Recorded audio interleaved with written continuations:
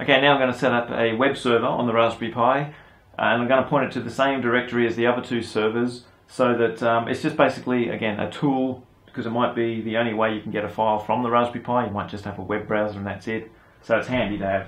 So I'll start, just in case you haven't done this in the other videos, I'll start by making the directory that we're going to use. By files, and change it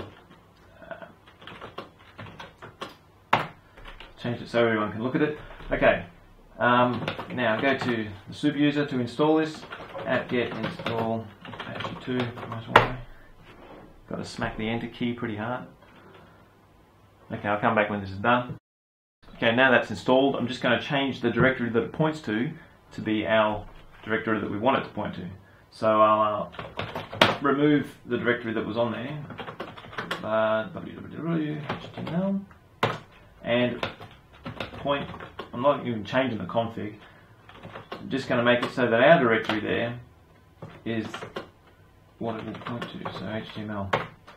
Okay, so now if I go to the web server, well, the Raspberry Pi, you see we have a web server, and in that directory, as you know, is the syslog server we've been capturing.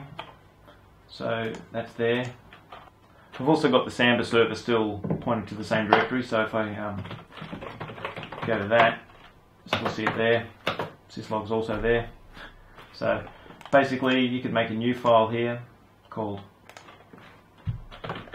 whatever, .text. Open that up. If you open, well, refresh the directory, you see there, whatever. I didn't put anything in it, but it's there. So everything points to the same directory. You know, we've got more options to get things in and out.